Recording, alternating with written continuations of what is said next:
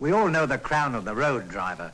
He sits there in the middle of the road like a broody hen, putting up our blood pressure. He is impervious to the sound of the horn or the shaken fist. He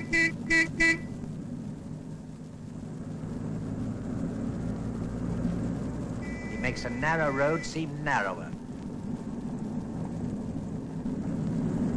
He forces many motorists to take unnecessary risks to pass.